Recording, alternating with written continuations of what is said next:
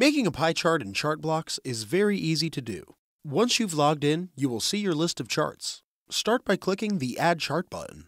To make it easy to get started, we've provided an example chart pre-populated with data. The first thing you will want to do is change the type. Using the chart tools on the left-hand side, select Type and then click on the Pie Chart option. It's important to note that everything you do is saved automatically. I can come out of my chart and go back into it, and all of my changes are there. The next thing I'm going to do is move my legend out of the way. Let's line the items up vertically, and then move it to the left. I'm also going to turn off these extra series of data. ChartBlocks can handle multiple data series on a single chart, but for now we will just use the one.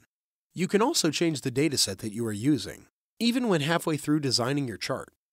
I've made a simple dataset called Pie Chart Data for this demo. As soon as I select it and choose a column, my chart updates instantly. But what about changing the way your pie chart looks? The Options tab gives us a way to modify our pie chart, such as turning it into a donut, rotating it, or even taking a portion out of it. You can even add a border around the segments. You can also completely change the colors on your chart. As a quick example, I'm going to change the background color. By choosing the Canvas button, I can go in and change the gradient of the background,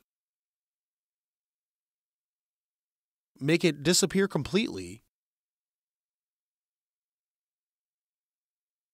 or choose a solid color.